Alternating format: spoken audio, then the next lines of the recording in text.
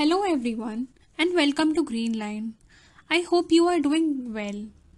If you are new to us, we are a non-profit organization involved with environmental literacy and are based in Mumbai.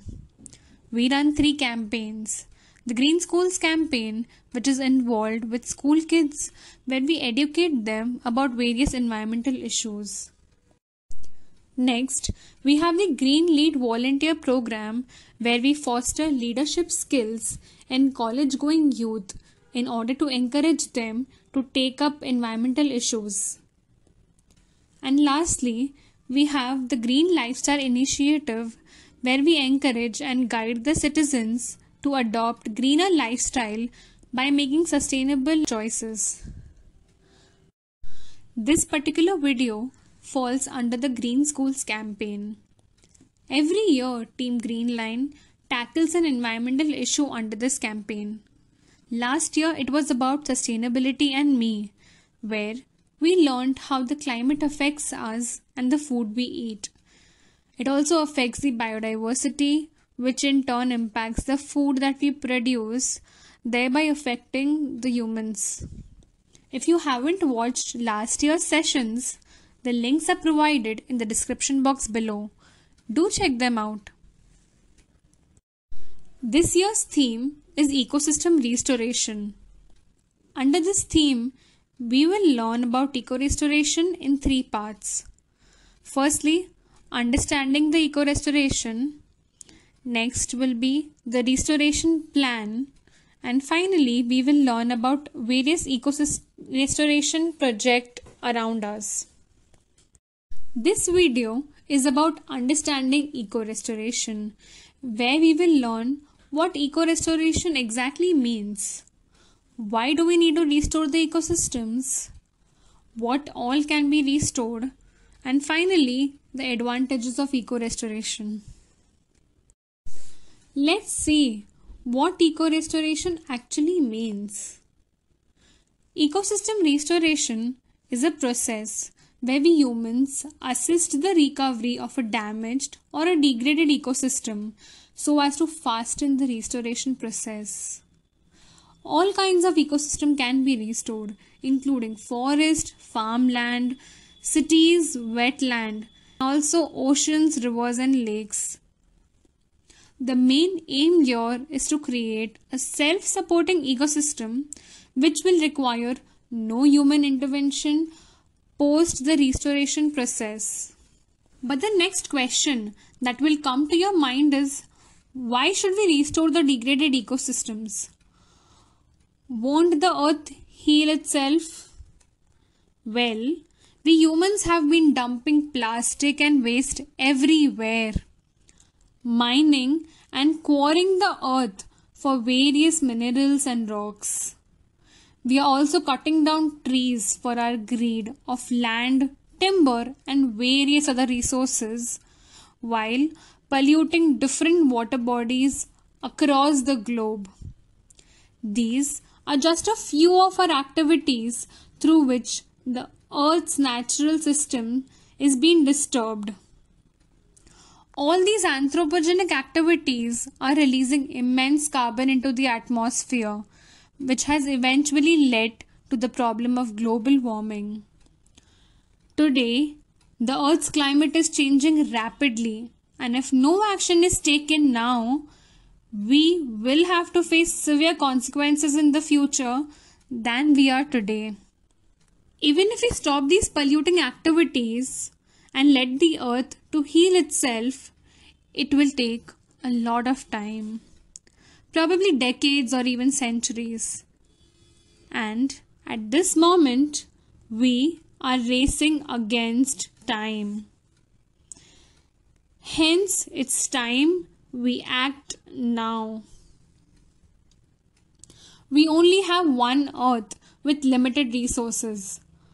But have you thought, if we continue destroying every inch of land, what will we be left behind with? Well, we do have a solution to this. We can start restoring the degraded ecosystems immediately. I know the next question that will come to your mind is, What all can be restored? Well, from what we have learned in this session so far, restoration is required in places that are directly or indirectly damaged due to human activities. We can restore lands that are eroded due to immense deforestation and cutting of mountains.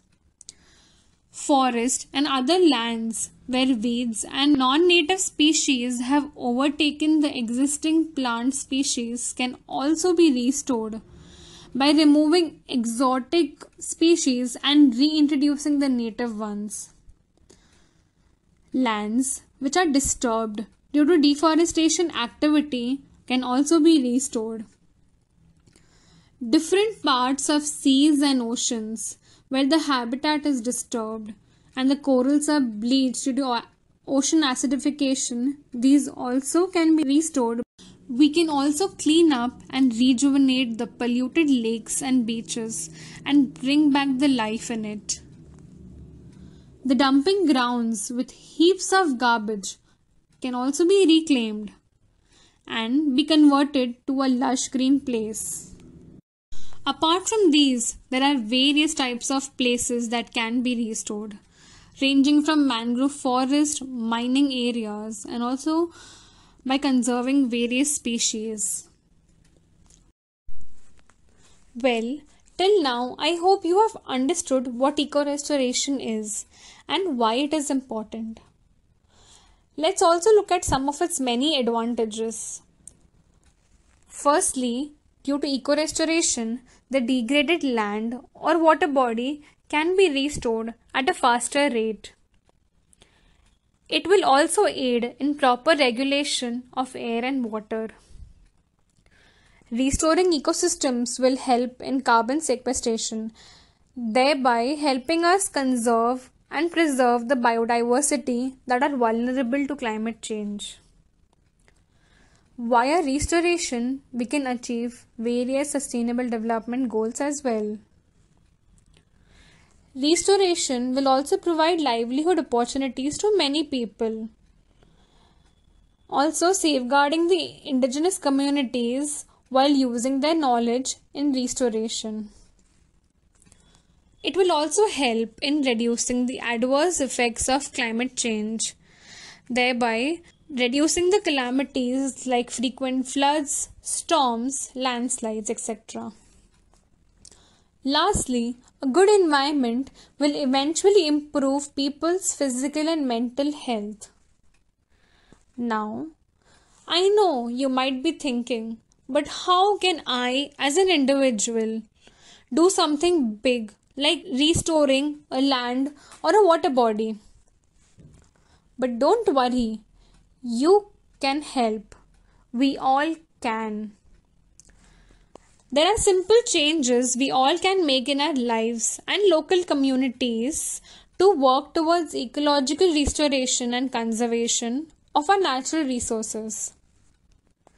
As a beginner, you can bring changes in your lifestyle and pave your way towards sustainable living. The most important step to restore our ecosystem is conservation. We can use our resources mindfully such that we don't damage or degrade any ecosystems locally. Conservation is an easy action that you all can implement in your daily lives. Something simple like turning off the taps to conserve water. Also conserving the fuel by using public transport or walking or cycling to the nearby destination. Further, you can follow the 5R principle of refuse, reduce, reuse, repurpose, and finally recycle.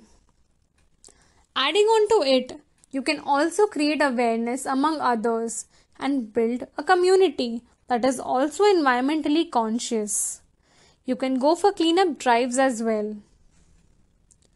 Eco-restoration initiatives can be launched by almost anyone from government to development agencies to businesses, communities, and also individuals. Restoring a small piece of road near a house that is being dumped by waste in the neighborhood is also an example of restoration. You will learn more about this in the upcoming episodes on how individuals have the power to make a change. I hope you will take steps from your end to conserve the limited resources that we have. After all, it's our future and our planet. We have to live onto it. So it's on us whether to live a healthy life in harmony with nature or a life with oxygen cylinders on our back. With this thought, I thank you all for tuning in. Do check out the quiz given below in the description box. And if you have learned something from this session, click the like button below and subscribe to our channel for more content like this. Thank you once again.